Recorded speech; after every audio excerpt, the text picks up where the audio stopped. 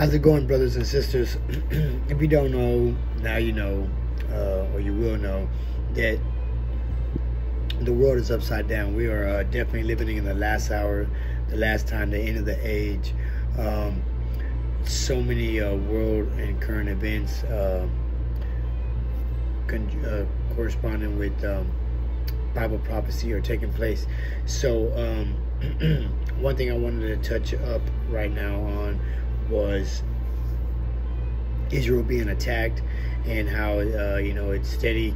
All these current and world events are fulfilling Bible prophecy, and it's moving at a very, very fast pace and rate. I don't know if you realize or notice that it seems like time is sped up. But I wanted to read you a piece of scripture, and then and then we'll go from there. In Luke 21:20, it states, "When you see Jerusalem being surrounded by armies, you will know that its desolation is near. Then let those who are in Judea flee to the mountains. Let those in the city get out, and let those in the country not enter the city. For this..." So I'll stop right there. That was Luke 20, 21, 20, and 20 and 21.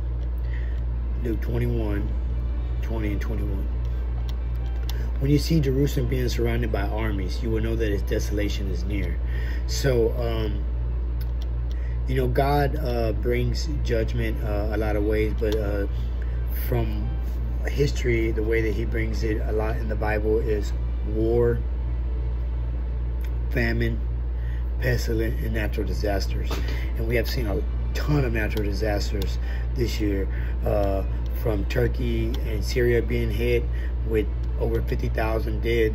I believe that was in March, around March, and even this week, where Afghanistan got hit with a 6.3 magnitude earthquake, and they've already got 2,500 dead, and bodies count is still racking up. It's funny that they are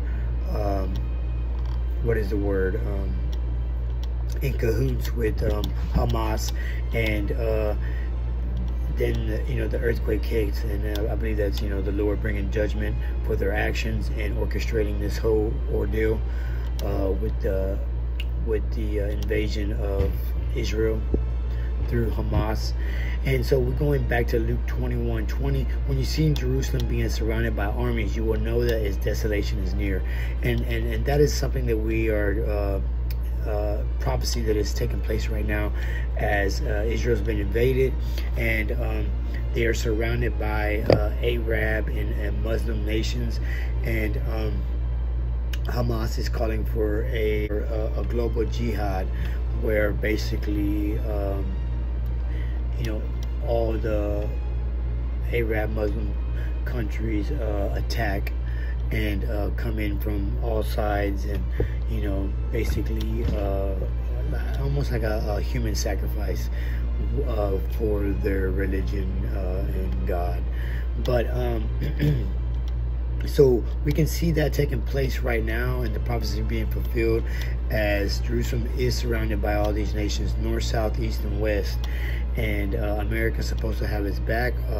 Hopefully this is the truth and what will happen, because as the word says, that whoever blesses Israel will be blessed, and whoever curses or comes against Israel, God will come against them. It's like poking him in the eye, because God's not going to stand for anybody threatening or coming against his children, which you don't have to be a Hebrew or an Israelite to be his children, as we are the Gentiles, and we can be grafted in, and we are considered children as well.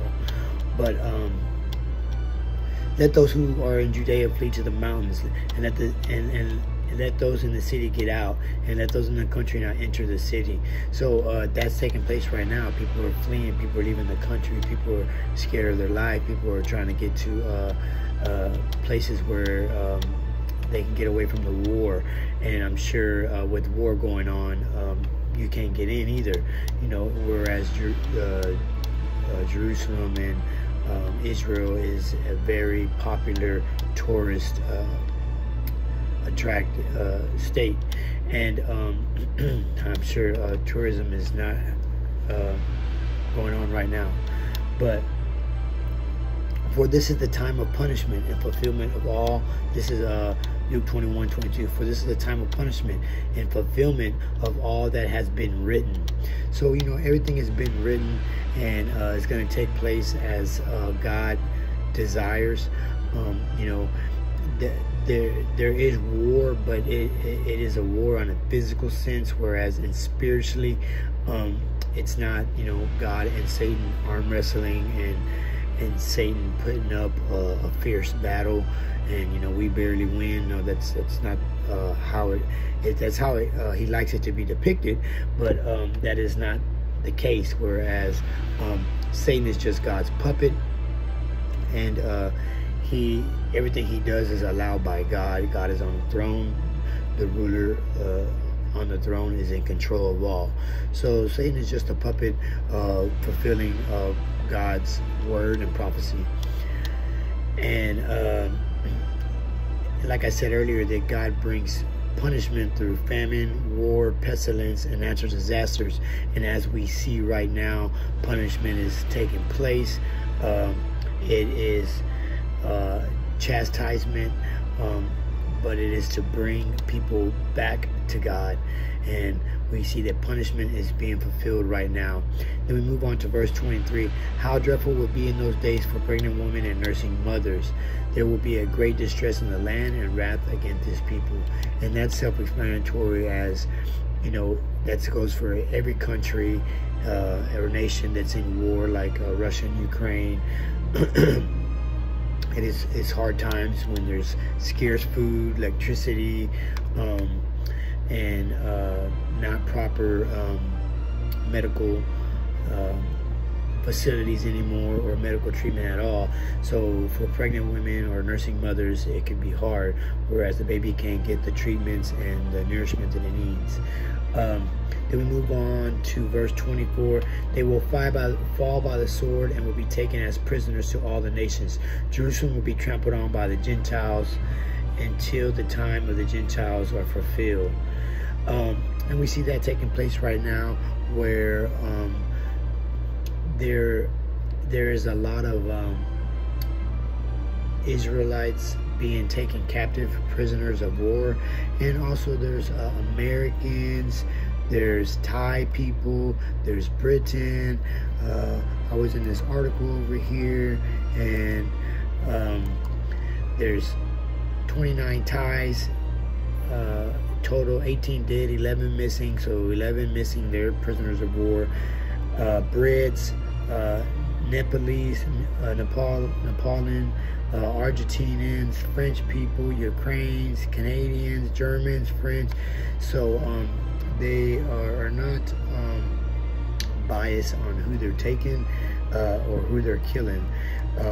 If we go to the strong word for Hamas, or the blue letter definition for Hamas in the Bible, it comes from the, I think it comes from the root word chamas, but it's Hamas pronounced, and the definition is violence, physical violence, wrong, malicious, injustice, oppression, you know, just all bad stuff. And that's exactly what we're seeing them do right now, living up to the definition of their name.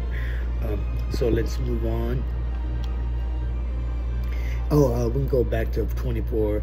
Jerusalem will be trampled on by the Gentiles, and the times of the Gentiles are fulfilled. And we see that taking place. And as the time of the Gentiles is fulfilled, which is, it's here.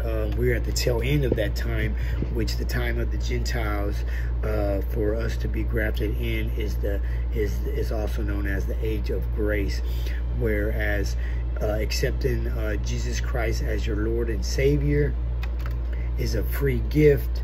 Let me turn this screen off. I think I'm done with the computer. It's a free gift, and by accepting Jesus Christ as your Lord and Savior, you can have the gift of salvation, your soul, and your spirit. But when the age of grace is over, the time of the Gentiles is over, that will no longer be available. You won't have the free gift anymore. You'll be able to get the gift through works. And what the Bible describes as those works is being beheaded, being a martyr for Christ. So I think, what scripture that it says? I can't remember the exact scripture, but it says, make your mind up now.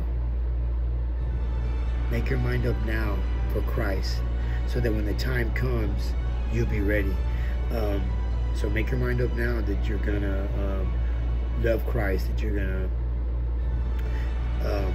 be loyal and faithful all the way to the end, even if it means death. So, I do need this computer. I was reading from it. Let's go back. So we're gonna move on to verse 25. There will be signs in the suns, the moons, and the stars. On the earth, nations will be in anguish and perplexity as the roaring and tossing of the sea. So we see that taking place as God said. The signs will be in the stars, the moons, and the skies. Not astrology, but astronomy. And everything, according to astronomy, is showing truth and showing where we're at in time, as God uses the sky and the stars and the moons and the sky, the sun, the moon, and the stars as his signs and his calendar, and to prove what's going on, where we're at in time, and what's going to happen. And as right now in the stars and the moon and the sky and in the celestial skies, we see that the Virgin is about to give birth, and so that's a big sign. And look up, people, look up, pay attention to these signs. Let's move on to and the roaring and tossing of the sea. We see that right now when it comes to earthquakes and tsunamis, and also sea is also known as a group of people. So we see that right now with groups of people, religious groups of people being tossed to and fro as things are getting crazy, and nation is rising up against nation, and kingdom against kingdom. Let's move on with verse 26. People will faint from terror, apprehension of what is coming on the world, for the heavenly bodies will be shaken. And we see that, and as we see that the dragon and his angels are being casted down, and things are just going to get worse and worse and worse. At that time, when these things begin,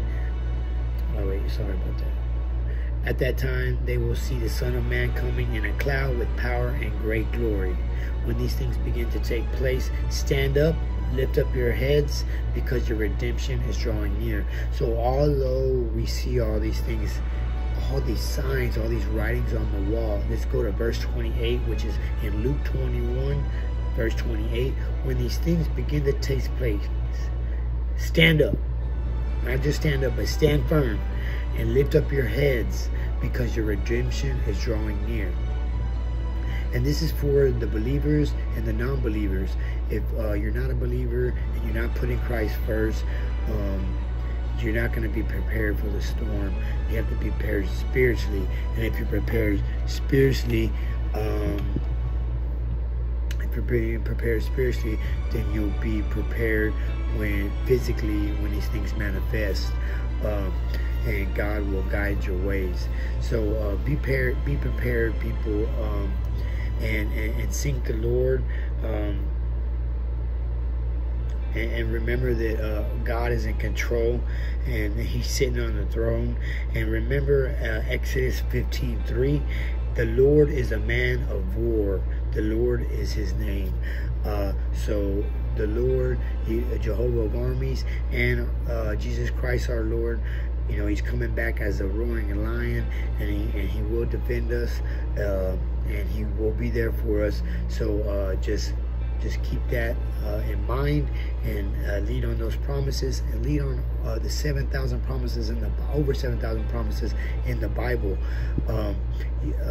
Like I said before in the past, that the Lord hovers over his word waiting to perform it. He hovers over his word waiting to perform it. So he wants you to throw those promises up in his face.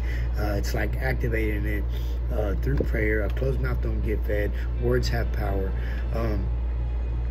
If you don't know where to begin, you can begin right now by accepting Jesus Christ as your Lord and Savior. Just bow your head and mean it from the heart, and repeat after me. Heavenly Father, Lord Jesus Christ, I'm a sinner. I know I have sinned, but through you, I can be saved. I can be justified. I can be set free of the curse. I believe, Lord, that you died on the cross for me, that you rose again so that I can be free. Lord, I call upon your name now. I call upon you now to come into my heart. Bless me with wisdom and your Holy Spirit. Guide me, strengthen me, show me the times that we're living in. Give me understanding. Let me be the light to others. In Jesus' name I pray, amen. If you prayed that prayer, consider yourself saved. And now that you're plugged into God's divine power, you just got to keep the plug in. If it's a 5-foot cord and you walk 6 feet away, you're gonna come unplugged. So you got to keep the plug in. You got to feed the Holy Spirit. You got to feed the strong man that's in there now, which is the Lord and Savior Jesus Christ, the Holy Spirit. You have to feed them. You have to feed the strong man. You have to take in spiritual food. Remember, nutrition. What is nutrition? It's the spiritual nutrition is what you got to take in. And I want to leave you with this. What is the one thing you can take with you to heaven? A lot of people said, my soul, myself. Yes, but the one thing you can take with you to heaven is people. You can take people with you to heaven. That's why you have to be a mini Christ, a little Christ-like one, declaring the gospel, bringing people into the kingdom, making them kingdom citizens, and friends and family. The ones we love are the ones we can reach the most. Have a great day. Remember, the Lord is with you always. You're like a triangle with God at top, you and Christ at the bottom, and the Holy Spirit keeping it all together. In Jesus' name, amen.